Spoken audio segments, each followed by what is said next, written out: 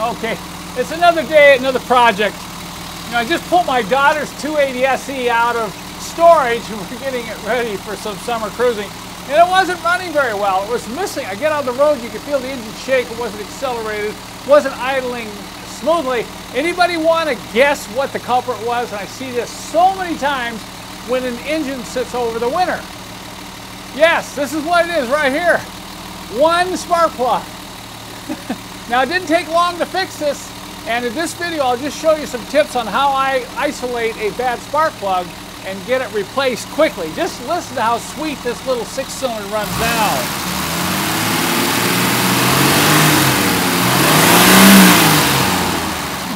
Okay, now we're ready to hit the road.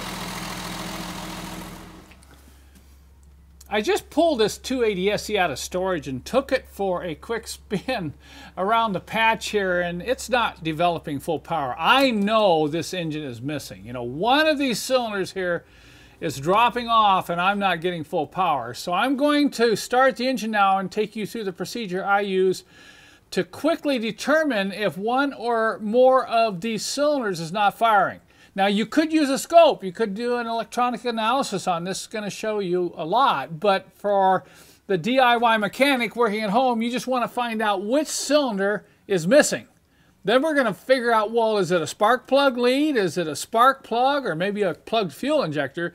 But the initial diagnosis has to be, okay, which one of these 6 cylinders is not firing? Now, to do this, you're going to need a spark plug clamping tool like this for the leads. And it has to have insulated handles here because you don't want to get zapped, all right? And I am going to go in here and I'm going to grab a hold of the metal part of the lead. Don't grab a hold of this wire. You're going to pull it out, but I'm going to grab a hold of it and then I can pull this out while the engine's running. What I'll do is just one at a time, I will pull this back a little bit and see if I can hear any drop in RPM.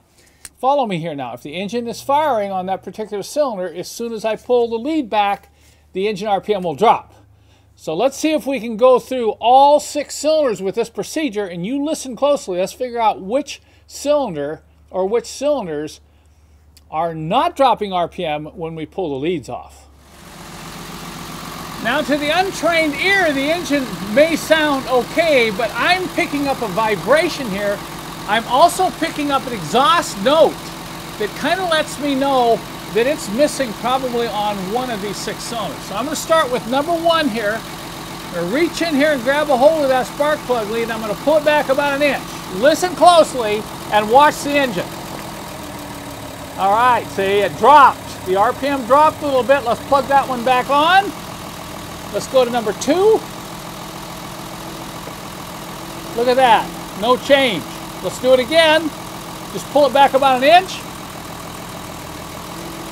All right, maybe a slight, but I tell you, there's pretty much no change on number 2. Let's do number 3. Okay, that's pretty obvious there. That one really dropped. Let's do number 4. Once again, RPM drop. We'll do number 5. Hear it drop, plug it back in, and number 6. Okay, that one dropped too. Look at it shake right there, see that? Now as soon as I plug it back in, it's going to smooth up a little bit. Okay, let's go back to number 2 here and just check this one more time. Look at that, no RPM drop on number 2. So this is a cylinder that's malfunctioning. Once again, we don't know yet whether it's a spark plug lead, low compression, or a plugged fuel injector. The first thing we want to do is go after the simple thing and check the spark plug. To get this plug out, I get to demonstrate this new spark plug socket that I just got. I've probably used 30, 40 different spark plug sockets over the years, and they can be really frustrating. Some are too floppy. Some have a rubber piece in there that rots and falls out, and that allows the spark plug to drop down in the engine. What's nice about this one is one of the strongest magnets I've ever found in a spark plug socket. Watch this. You put this spark plug in there, and it's not going to fall out. In fact, you can hardly even pull it out.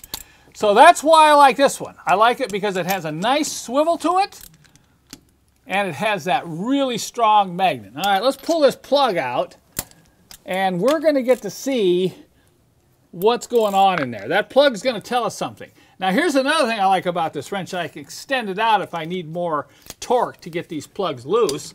I'll get that loose, and then I can just slide it in,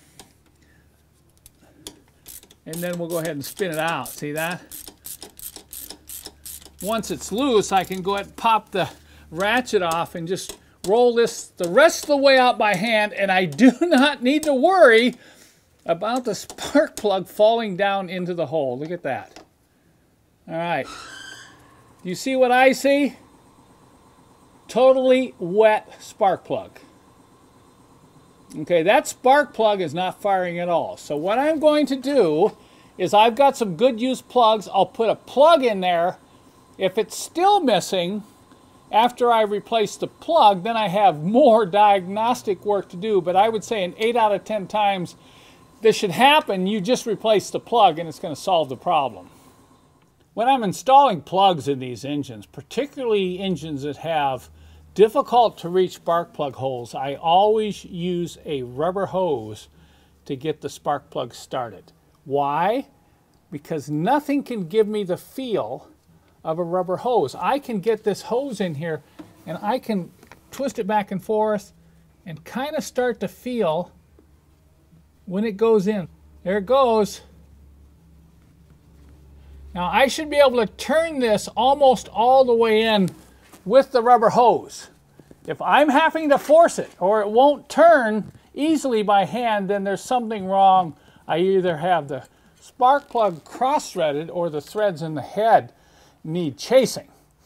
This is a real safety thing. It keeps you from stripping those threads out in your cylinder head. Doesn't matter what engine we're talking about here. So once that's in there, I'm going to go ahead and get my ratchet.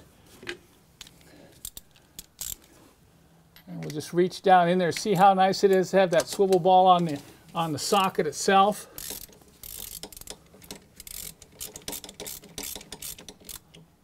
Okay, then I'll go ahead and move it out here.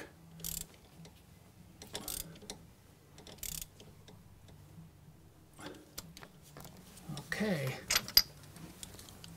All right. Now I'll hook this lead back up and let's fire the engine up and see if that made a difference. Okay, cross our fingers. I'll just get in here and fire this little baby up.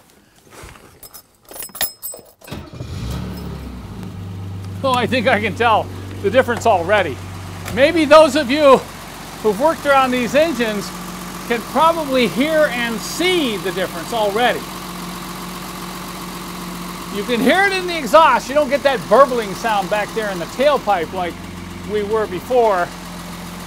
Okay, we'll get the tool, and we're going to reach in here and pull number 2. Now listen closely.